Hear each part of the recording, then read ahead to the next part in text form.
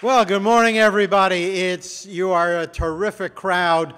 It's so important that you are all here.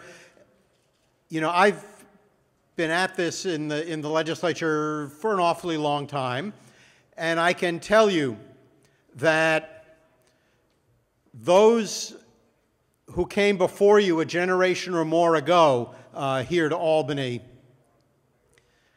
faced a very different environment than the one you do. You know, we still have an enormous amount of work to do, and I don't want to minimize that, but we should all take enormous encouragement from how far we have come and what we have all together accomplished, in many cases, a lot quicker than almost anybody would have imagined. And I don't know whether this will be the year that we will finally awaken the state Senate and get GENDA passed, but I do know, I certainly hope so, and you're going to help make that happen, but I do know that every year we get closer and closer to that victory. You know, we've debated GENDA on the floor of the Assembly now, you know, I don't know how many times, 4 or 5 times, nobody can even really remember. I suppose the good thing is that I don't know if it's a good thing or not. The interesting thing is the debate is starting to get boring. You know, it is the same debate year after year. There's always a handful of people who go on and on about bathrooms. You may hear that in your meetings today. The one thing I would urge you to ask legislators and staff who are not on board with GENDA. 3/4 of New Yorkers have for some years now lived in a jurisdiction that has GENDA legislation on the books.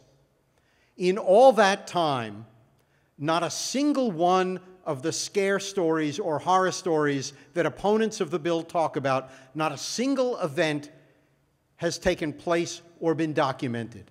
And so if you're talking to a legislator from Suffolk County where a GENDA law is on the books, can they cite a single case of any one of their constituents having a problem? If they can, they have kept it a secret from me, even though I ask them every year in the floor debate to tell me. And the same is true for Rochester, for Ithaca, for Albany, for New York City, for other communities I'm forgetting about.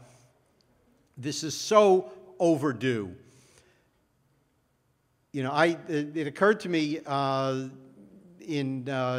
I was getting ready to speak this morning, on my staff, between Albany and New York, I have at least one each of L, G, B, and T.